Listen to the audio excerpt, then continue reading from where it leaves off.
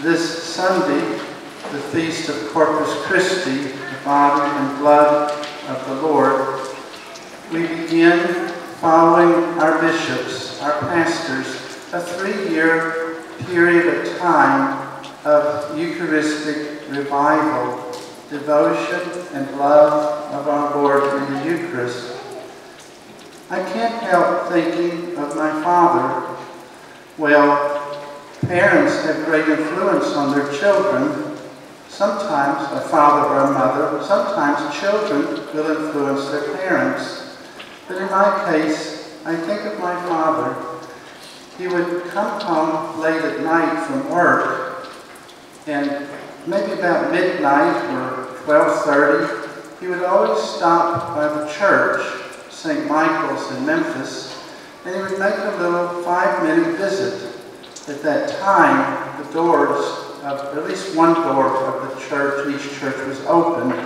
We didn't have the problem of people breaking in and disrespecting the sacred, as unfortunately we do today.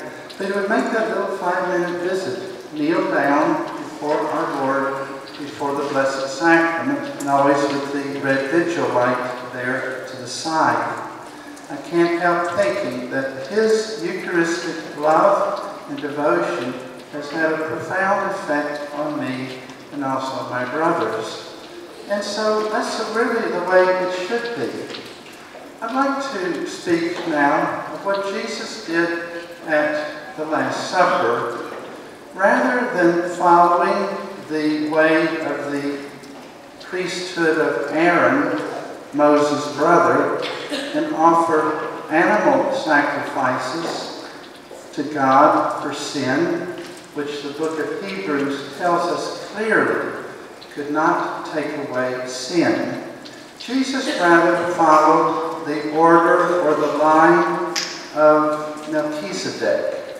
He is the priest that blessed Abraham, our father in faith, and he offered a sacrifice of bread and wine. How interesting, bread and wine.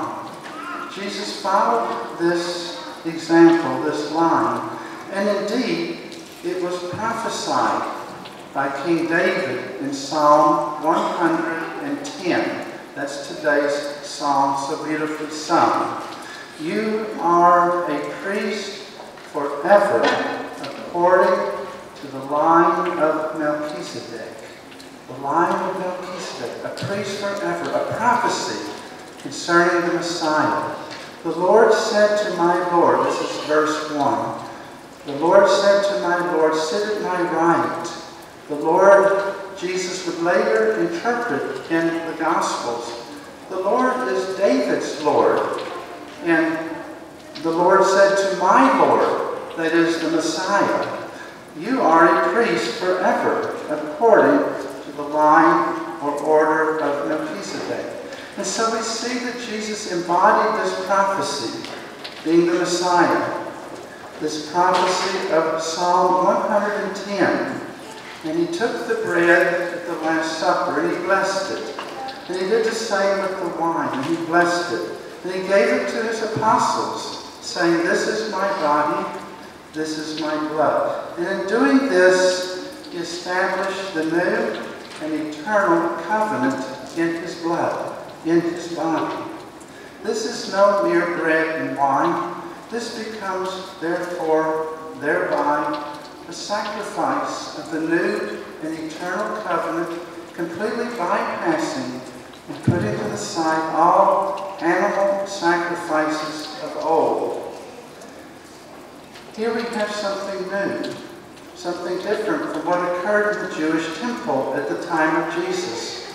Day after day, animal sacrifices being offered, day after day.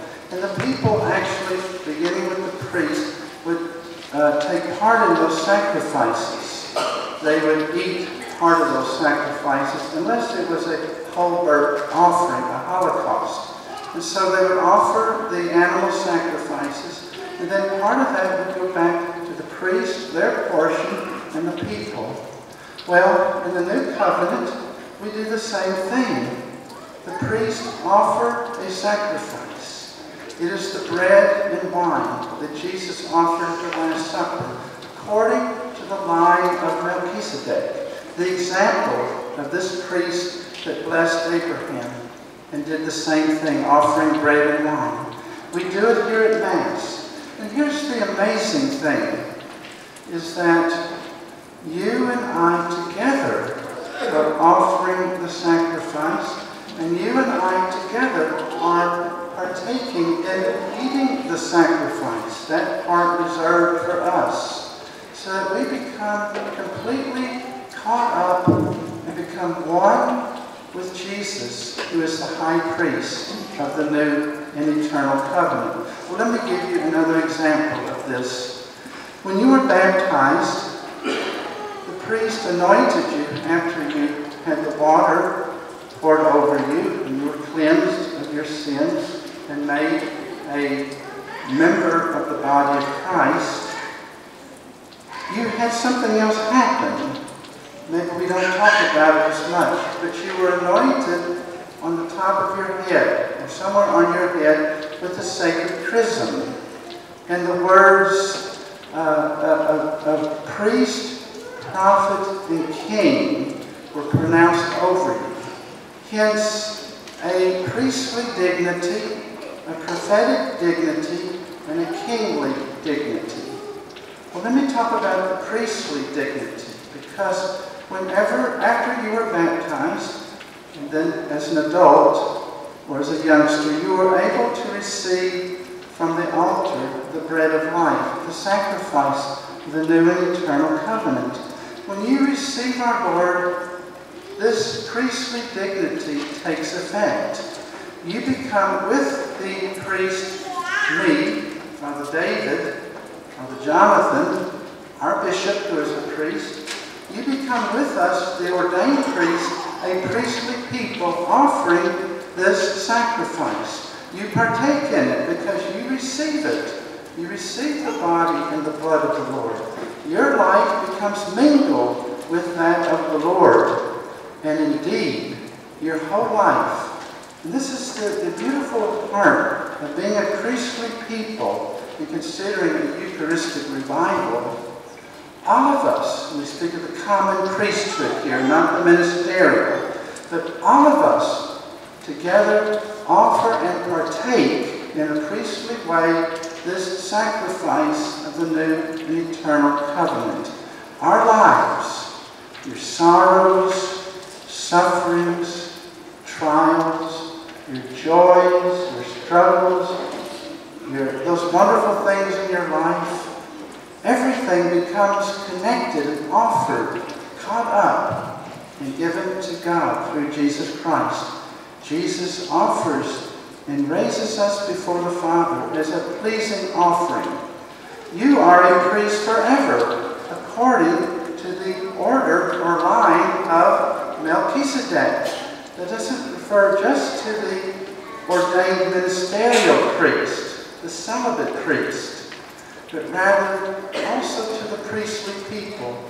All of us are priests forever, according to the line of Melchizedek, offering bread and wine, receiving the bread, receiving the wine, which is Jesus' body and blood, the totality of himself, our lives being caught up so that the whole body of Christ dies and rises. You are the body. I am part of the body of Christ. Jesus is the head. All of us die and rise with Jesus. We are crucified to this world. We die to our sins, and we rise to new life in this wonderful, wonderful sacrament that we call the Holy Eucharist, the bread of life, the sacrifice of the new and eternal covenant, Jesus Christ, our Lord. Amen.